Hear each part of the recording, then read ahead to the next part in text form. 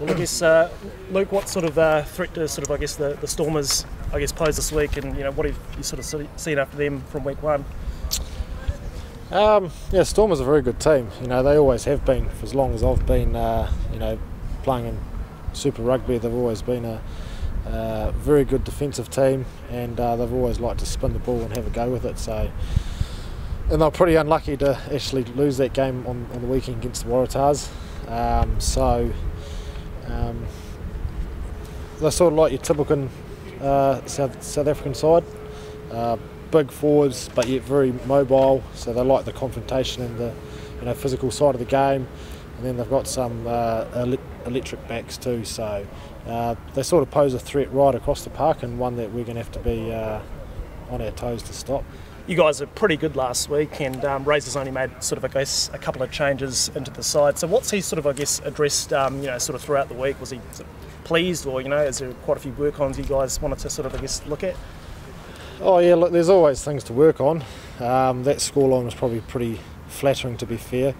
Up until 15 or maybe 10 to go, that game could have gone either way. So lots of things for us to work on. Our penalty count was right up there again, and a lot of them were to do with being offside at the breakdown.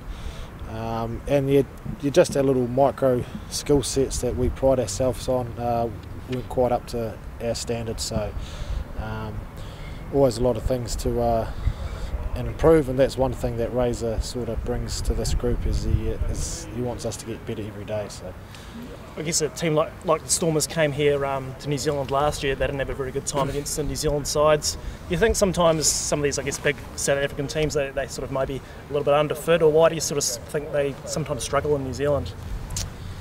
I'm not sure really. I certainly know from our point is that we don't take them lightly, so we prepare to the best of our ability, and we go out there ready for a big battle. We give them that respect that they deserve, and so whether it's the way that we play or the way they play, I'm not too sure. Do you get to lead the team out 2 weeks in a row, 100th Super game this time around? Would be good, but I don't think Sammy will let me.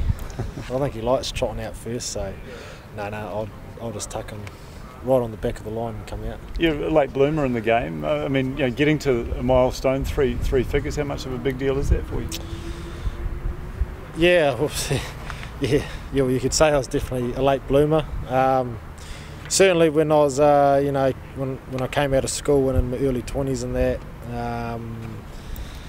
I had a dream I wanted to play for the Crusaders, but to be honest, it was probably a far-fetched dream. And just to get that first game for them, I was stoked, and never really thought of playing 100.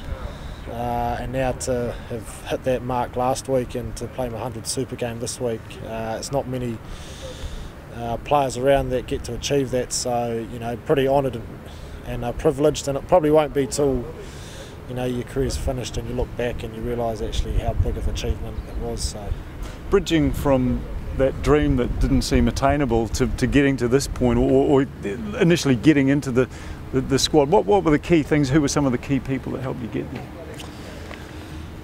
I think the first person in my rugby career that really sort of nurtured me and actually could see the potential was Duncan Doig at High School Old Boys.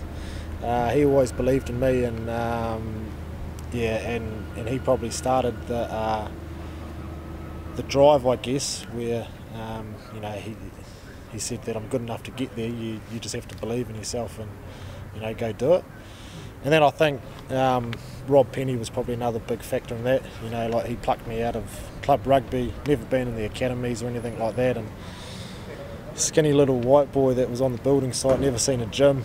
When I was 23, and he took a gamble with me, and called me into the squad, and got me in the gym, and then from then just everything sort of blossomed, and then the other coaches that I've been involved with, obviously Toddy for obviously giving me a chance at Super Rugby, but there was Daryl Gibson that was a big factor, helping me when he was coach here.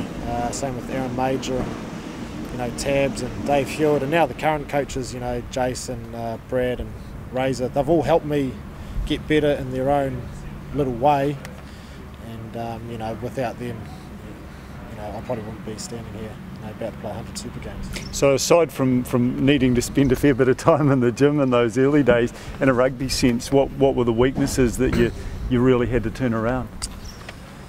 Oh, everything.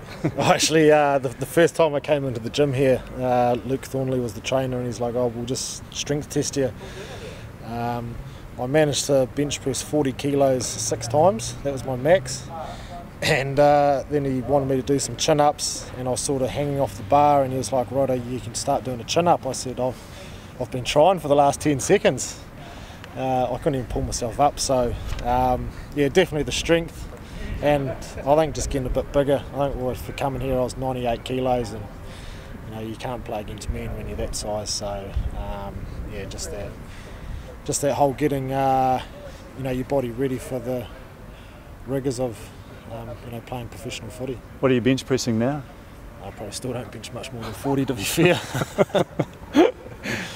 But Why did it seem so far-fetched at the time? Were you in the first 15 at boys high? No, I was third 15 at boys high. Then come out and played under-19s, and then a bit of Div 2, and then senior footy. And I'd played, this going back, I think I played 4 seasons of senior footy here in Christchurch. So I've played a lot of club footy.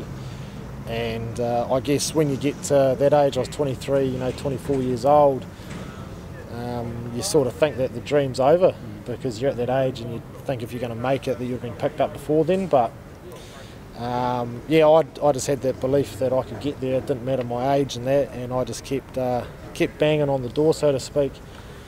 And then, like I said, that door got opened a little bit, and I stuck my foot in, held it open, and then just hard work and determination, and that I managed to kick the thing down. And Probably a nice message for the other young kids out there to keep yeah, going. I think it is. Like, I've seen it happen a lot, especially through club footy. Guys have that same dream and they don't get there, and then they just stop playing footy when they're 23 or 24.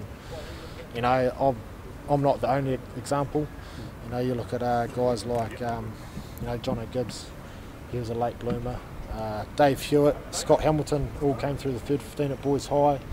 A little bit late, developing, but those guys had very good careers here and with the All Blacks as well. So yeah, certainly if you've got the drive and you want to get something, don't even give up on it, because you just don't know what's going to happen.